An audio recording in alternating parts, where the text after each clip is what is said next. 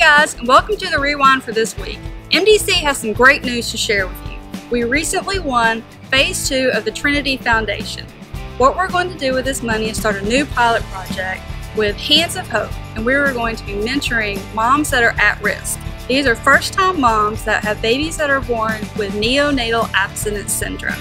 Stay in the loop and be sure to check out our Facebook page so you can learn more information about this. Have a great week!